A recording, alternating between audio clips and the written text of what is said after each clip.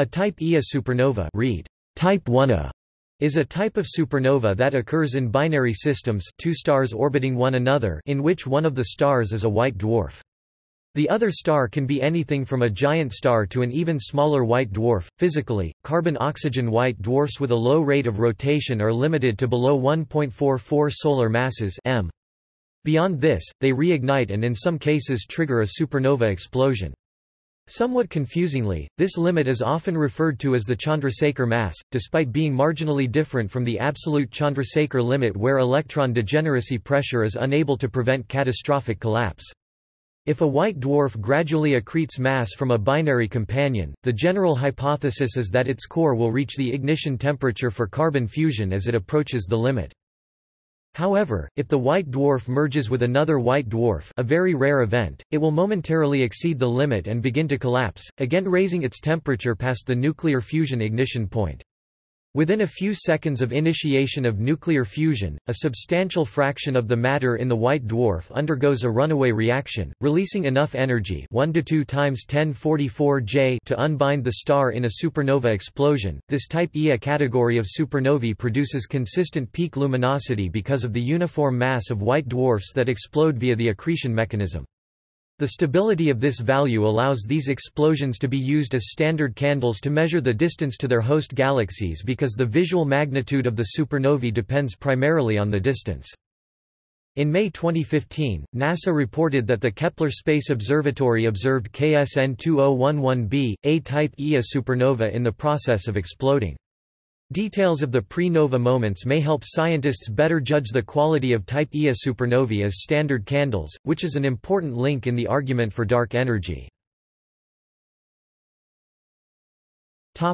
Consensus model. The type Ia supernova is a subcategory in the Minkowski-Zwicky supernova classification scheme, which was devised by German-American astronomer Rudolf Minkowski and Swiss astronomer Fritz Zwicky. There are several means by which a supernova of this type can form, but they share a common underlying mechanism. Theoretical astronomers long believed the progenitor star for this type of supernova is a white dwarf, and empirical evidence for this was found in 2014 when a type Ia supernova was observed in the galaxy Messier 82. When a slowly rotating carbon-oxygen white dwarf accretes matter from a companion, it can exceed the Chandrasekhar limit of about 1.44 m, beyond which it can no longer support its weight with electron degeneracy pressure. In the absence of a countervailing process, the white dwarf would collapse to form a neutron star, in an accretion-induced non-ejective process, as normally occurs in the case of a white dwarf that is primarily composed of magnesium, neon, and oxygen. The current view among astronomers who model type Ia supernova explosions, however, is that this limit is never actually attained and collapse is never initiated. Instead, the increase in pressure and density due to the increasing weight raises the temperature of the core, and as the white dwarf approaches about 99% of the limit, a period of convection ensues, lasting approximately 1,000 years. At some point in this simmering phase, a deflagration flame front is born, powered by carbon fusion. The details of the ignition are still unknown, including the location and number of points where the flame begins. Oxygen fusion is initiated shortly thereafter, but this fuel is not consumed as completely as carbon. Once fusion begins, the temperature of the white dwarf increases. A main sequence star supported by thermal pressure can expand and cool, which automatically regulates the increase in thermal energy. However, degeneracy pressure is independent of temperature. White dwarfs are unable to regulate temperature in the manner of normal stars, so they are vulnerable to runaway fusion reactions. The flare accelerates dramatically, in part due to the Rayleigh-Taylor instability and interactions with turbulence. It is still a matter of considerable debate whether this flare transforms into a supersonic detonation from a subsonic deflagration. Regardless of the exact details of how the supernova ignites, it is generally accepted that a substantial fraction of the carbon and oxygen in the white dwarf fuses into heavier elements within a period of only a few seconds, with the accompanying release of energy increasing the internal temperature to billions of degrees. The energy released 1 to 2 times 10^44 J is more than sufficient to unbind the star, that is, the individual particles making up the white dwarf gain enough kinetic energy to fly apart from each other. The star explodes violently and releases a shock wave in which matter is typically ejected at speeds on the order of 5,000 to 20,000 km per second, roughly 6% of the speed of light. The energy released in the explosion also causes an extreme increase in luminosity. The typical visual absolute magnitude of type Ia supernovae is MV equals -19.3, about 5 billion times brighter than the Sun, with little variation. The theory of this type of supernova is similar to that of novae, in which a white dwarf accretes matter more slowly and does not approach the Chandrasekhar limit. In the case of a nova, the infalling matter causes a hydrogen fusion surface explosion that does not disrupt the star. This type of supernova differs from a core collapse supernova, which is caused by the cataclysmic explosion of the outer layers of a massive star as its core implodes, powered by release of gravitational potential energy via neutrino emission. Formation. Single degenerate progenitors. One model for the formation of this category of supernova is a close binary star system. The progenitor binary system consists of main sequence stars, with the primary possessing more mass than the secondary. Being greater in mass, the primary is the first of the pair to evolve onto the asymptotic giant branch, where the star's envelope expands considerably. If the two stars share a common envelope, then the system can lose significant amounts of mass, reducing the angular momentum, orbital radius and period. After the primary has degenerated into a white dwarf, the secondary star later evolves into a red giant and the stage is set for mass accretion onto the primary.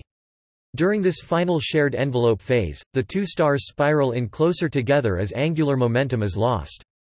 The resulting orbit can have a period as brief as a few hours. If the accretion continues long enough, the white dwarf may eventually approach the Chandrasekhar limit. The white dwarf companion could also accrete matter from other types of companions, including a subgiant or, if the orbit is sufficiently close, even a main sequence star. The actual evolutionary process during this accretion stage remains uncertain, as it can depend both on the rate of accretion and the transfer of angular momentum to the white dwarf companion. It has been estimated that single degenerate progenitors account for no more than 20% of all type Ia supernovae.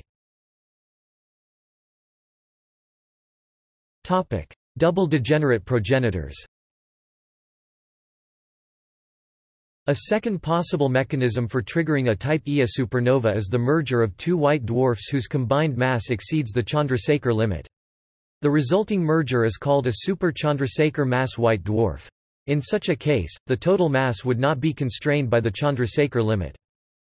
Collisions of solitary stars within the Milky Way occur only once every 107 to 1013 years, far less frequently than the appearance of novae.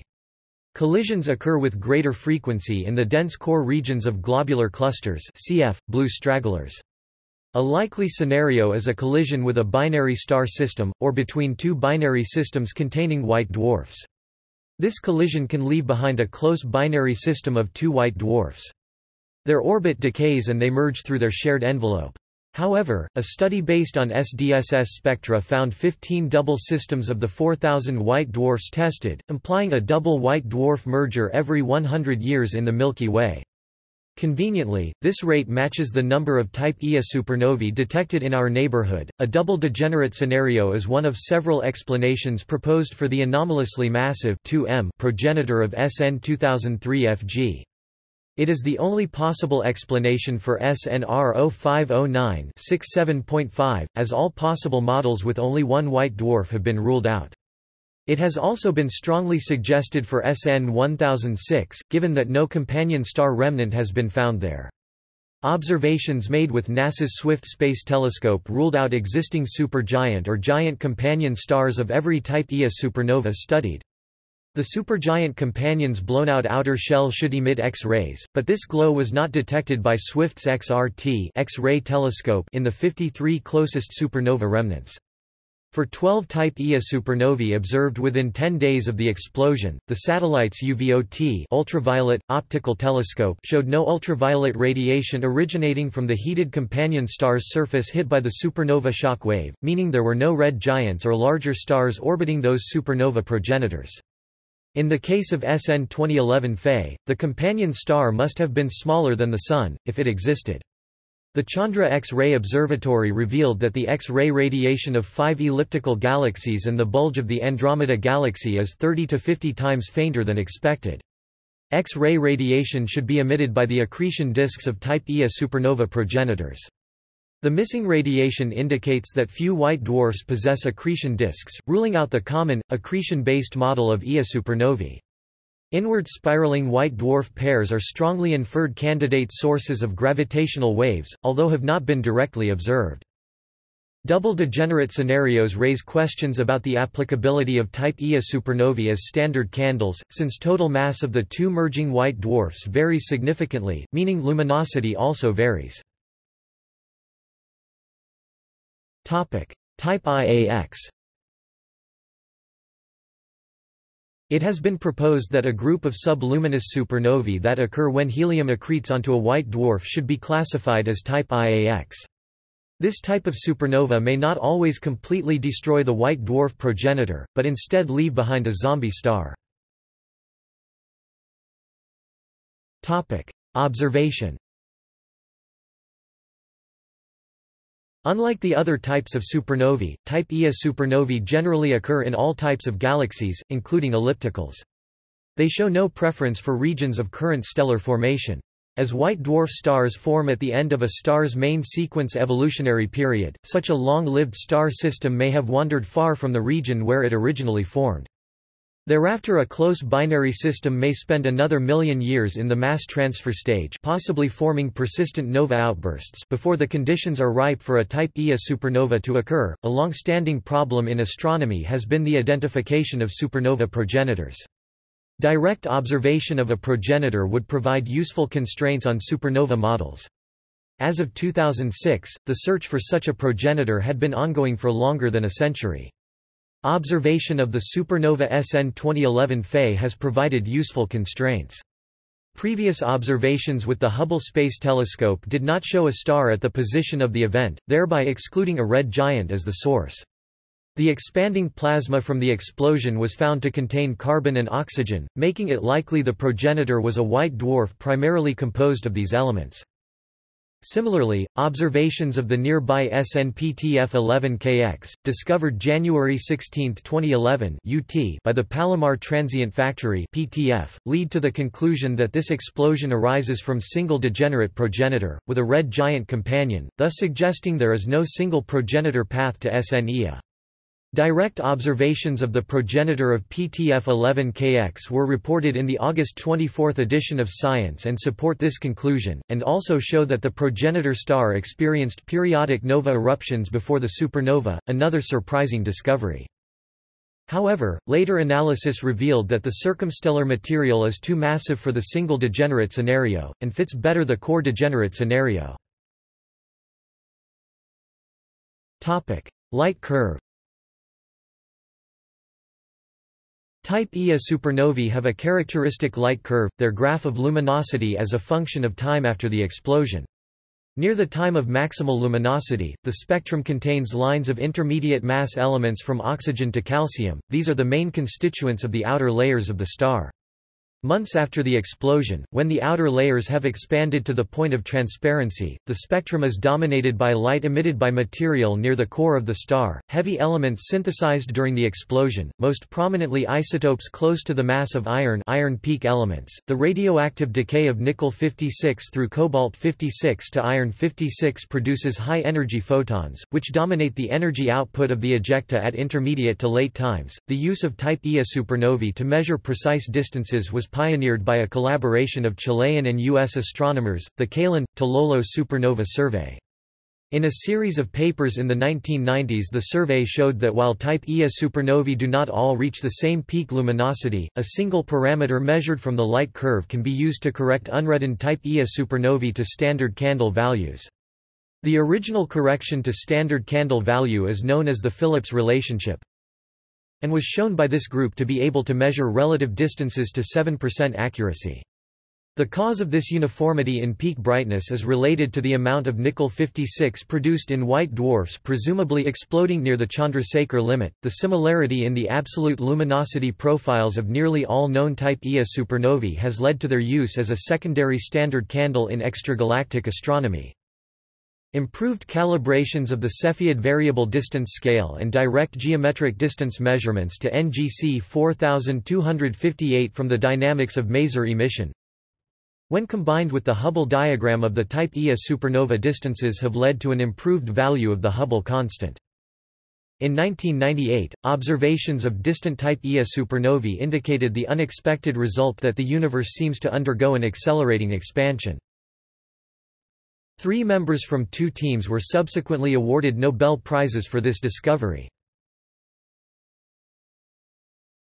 Types. It has been discovered that type Ia supernovae that were considered the same are in fact different. Moreover, a form of the type Ia supernova that is relatively infrequent today was far more common earlier in the history of the universe. This could have far-reaching cosmological significance and could lead to revision of estimation of the rate of expansion of the universe and the prevalence of dark energy.